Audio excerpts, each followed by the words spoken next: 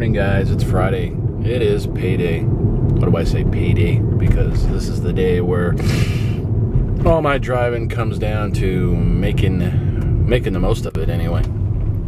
Oh, well, it's just around 1 o'clock. I had a really good start to my morning. 2 very long rides. One from Seattle to Bellevue, which kind of where Microsoft is, and then one from Bellevue to Seattle. So it took up about 2 hours of my day, and those pay good money. Now I need is an airport run to make my day complete. That would be freaking awesome.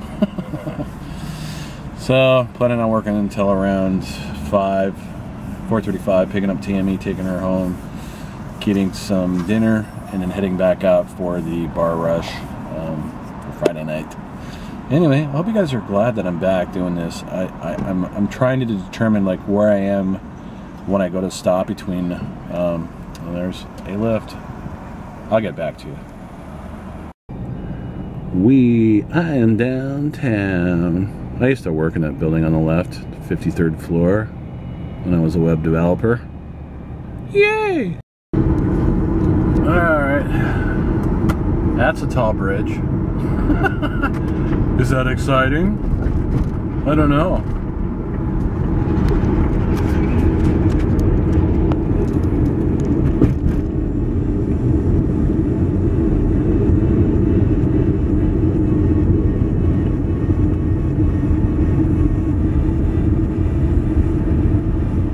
There's Quest Stadium. It's where the Seahawks kick ass. Pretty awesome. Yeah, I'm giving you guys the Seattle tour today. We're not riding the duck, we're riding the lift.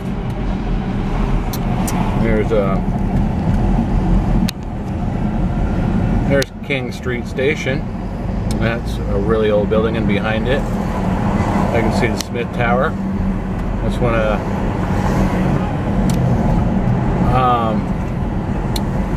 I believe Ivers owned that at one time, or as partial owner. It's called Smith Tower. It's the Hammer Man. You guys remember that place? Yeah, that's where all the YouTubers stayed. It's almost midnight. Boy, I jammed today, you guys. I wish I could have shown you more of the night shift, but it was back to back, head to head, and it was all downtown. Plus, the Seahawks just totally kicked some serious ass on the Bears tonight. So I had a few riders, like this selfie. This group of people were amazing. That's why I love this job. They're just so freaking cool. But calling it a night. I'm gonna avoid the drunk bar scene. I had some drunk people go home early,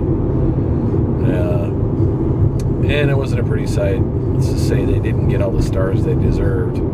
Yeah, you get to rate the driver, or get to rate the passenger. So if you really don't want them riding your car again and they're a little too out of control, you rate them at 3, and then you never see them again. So, I mean, what are the chances in a big city that you run into the same people? Well, if you hit up the same spots and you don't change it up a little bit, you can lose fares. So that's something to learn. I hope some of you lifters that might be watching this are learning at least from some of my mistakes or some of the things that I've been doing.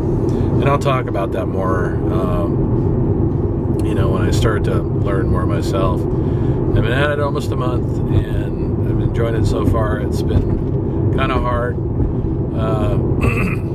just having the stamina to stay in a seated position for so long. It's been a while. It's kind of rough on the body, but I'm hoping to get back in shape and really do a good job for left. So far, it's just been amazing. Anyway, what else before I close out for the evening? I guess to just close off this subject that was Megan Tonjes over the weekend in the Vlogger-Fair videos.